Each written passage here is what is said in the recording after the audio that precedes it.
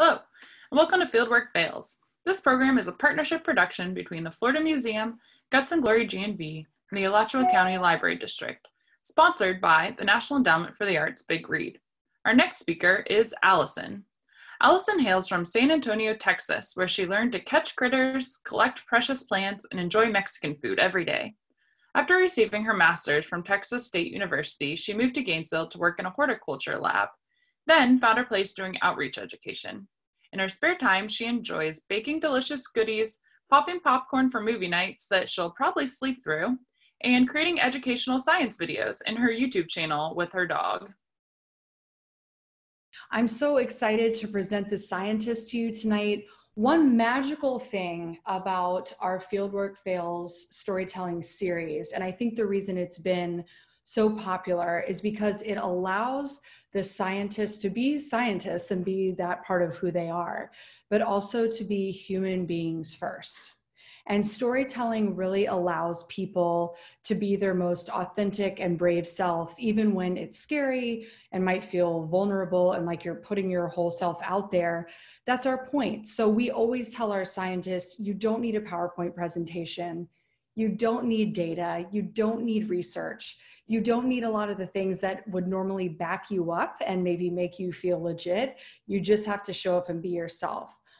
Storytelling has a way of doing that for any group, of making us our most human selves. So even when we can't, this is something we say in all of our shows, even when we can't relate to someone's literal experience, we can relate to the humanity, to the emotion in their story, and to some of the details around their experience. So we hope that regardless of whether you came for science or stories or science and stories, that there's something for you tonight.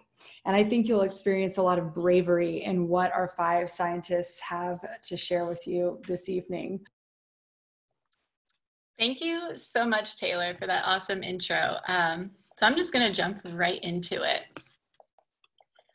When I was an undergrad, I was an environmental studies major and a biology and French minor. Studying abroad was a big part of both the school and my degrees. I had to study abroad in a francophone country and do some sort of environmental research project. So I thought, let's kill 2 metaphorical birds with 1 stone. Of the programs offered to me, I could either go to Quebec, Canada in January or Madagascar, and it was an obvious choice. I'm actually part reptile, and if the world dips below 80 degrees, I literally sit in a blanket and cry until my body warms up. I need warmth and sun. My dad has anxiety through the roof, and me being in a country across an ocean with limited communication was not his jam. But my mom is the complete opposite. So anyway, I went to Madagascar against my father's wishes, which was very Little Mermaid of me. The trip was fantastic. The first 3 months, we hung out in Fort Dauphin, which is just a very casual beach city in southern Madagascar. We lived with homestay families, would learn something ecological or cultural in our schoolhouse, and then go on a week-long camping trip to cover the week's lesson in the field. My days were filled with playing hide-and-go-seek with the neighborhood kids, watching a definitely not pirated copy of Terminator in French 15 times in a row, and lessons overlooking the beach or camping under the stars. So after about 3 months of this utopia, it was time to start a month-long independent study project. We could go anywhere, study anything. It could be science, economics, literature, whatever you wanted. This was my time to shine. This is what I'd been waiting for. Field experience. Let me have it. In our travels, I fell in love with one animal in particular. And no, it's not the ever adorable lemur. I fell in love with the chameleon. Every single time I saw a chameleon, I'd have a full-on Vogue photo shoot. My classmates would beckon me when they saw one. I could spot them driving in our rickety bus in the middle of nowhere. I love them. But you were here for my fieldwork story. So my advisors set me up at a mining site in Fort Dauphin, where I was to use different chameleon species locations as an indicator of ecosystem health. They set me up with one of their local ecology students to help identify chameleons, set up transects, and make sure I didn't die. We would be camping for a week in an area the mining company was saving for conservation. The forest was actually an endangered littoral forest, Littoral forests are coastal forest ecosystems with saltwater adapted plants, and I was so pumped to get to do some pretty cool work in such an important dying ecosystem. So at our campsite, we'd eat our breakfast of bread, jam, and a fried egg, map out our transects, and measure the DBH, or diameter at breast height, of every tree along the transect. Then we'd eat lunch, which for me was a huge plate of rice and some manioc, and then take a nap from about noon to 8, which I'm just now realizing is a sleep. Then it was time to start walking our transects. The mining company gave us headlamps, a GPS, and some super comfortable bright yellow rain suits, so we were always visible at night. When I say super comfortable, I mean these things are one size fits absolutely no one. The band was pretty tight, but the legs were really baggy. I tripped over them constantly. I'm built like a giraffe, so it's not really that surprising. But I'm so glad I had that awful suit because the last month of my trip was the rainy season. Rainy seasons in Madagascar are a lot of rain. Who would have thunk it? And it's also pretty chilly, my favorite, right? And I only had a single long sleeve shirt with me. So every afternoon when it wasn't raining, I'd put my single long sleeve shirt out to dry, but it wasn't sunny for very long, so my shirt was constantly wet this whole week. My afternoon sleeps involved me staying up, trying to be dry and warm, and keeping ants from biting holes into my tent. They were trying to forage the Twizzlers my mom had somehow shipped to me. So the first night of my fieldwork went pretty great. Chameleons are not that hard to find. You'd think they'd be really blended in with their surroundings, but instead a lot of them would sit on the ends of branches, weighing it down like a Charlie Brown Christmas tree bauble.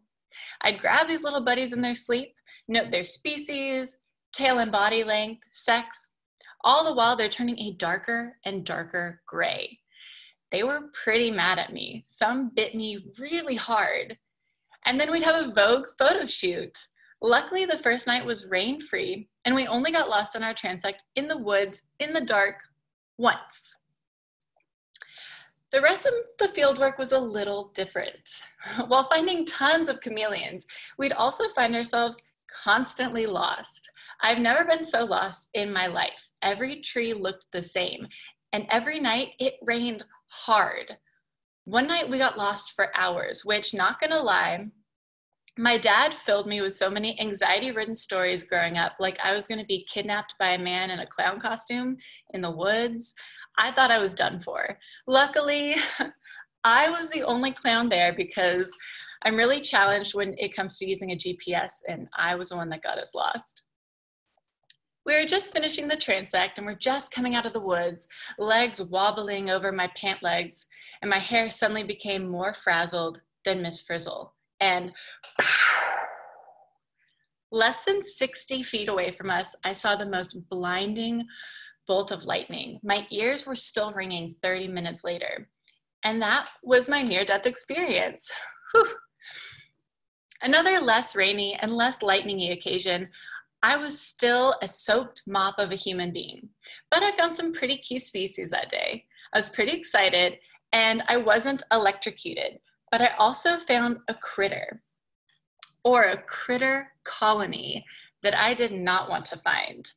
There I was in that light rain in my really comfy yellow rain suit, casually pushing through plants in an endangered ecosystem in Madagascar, when I just started feeling lots of hard pinches. I don't know if anyone's ever had their pants filled with wasps, but it's not fun. Peeling out the band of my comfy yellow rain pants, I see about 10 neon green wasps in my pants. They just climbed up the billowy pant leg and started stinging all over my thighs, and the band was so uncomfortably tight, I couldn't open it long enough to get them out, and taking my pants off in the middle of the woods would have been a struggle. So what do? I start pounding my thighs with my fists like a frustrated toddler pounds into a ball of Play-Doh.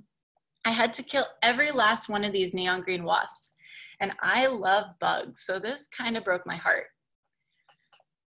But the worst part is all I got was swelling. I did not get any wasp superpowers. Luckily, my anxious dad made me pack some antihistamines and creams and all the medicinal potions I might need, despite me saying, I won't need anything. It's always good to be prepared, even if it means carrying a heavy pack for 4 months. By the end of the week, it had rained so much, my shirt had never completely dried, and I was tired of those yellow pants, but I was still having a lot of fun. Unfortunately, because it's been raining this entire week and we're in a coastal littoral forest, things got very swampy. I have no idea how much rain occurred over my 8 hours sleep between marking my transect and walking my transect, but there was a literal lake that had formed in the middle of my last 3 transects, making them completely impassable and impossible. I half expected Yoda to come out and speak to me in cryptic riddles. So just as my week went from extremely exciting to kind of a peaceful letdown, my fieldwork fails has kind of followed suit. But wait, there's more. Remember those chameleon Vogue photo shoots I had? Well, thank goodness I had them. Turns out my field hand that my advisors hired to help me only really knew desert chameleons. So when I turned up at the mining company's fauna department with all my identified species, I had to go back through every single one of them and re-identify them. Everything worked out in the end, and I had the most amazing fieldwork time. So what did I learn from this experience? Well, 1, lightning is dangerous, and your hair really does fizzle up. 2, wasps, they can hurt, and they do not give you superpowers. 3, I really absolutely do not like the cold and rain, and it makes me into a wet noodle with the coordination of a baby giraffe. 4, chameleons are just like us and do not appreciate being woken up, but I still really love them. And 5, photograph everything and appreciate every experience. If I could go back right now and almost get struck by lightning and definitely get stung by wasps, I would do it in a heartbeat.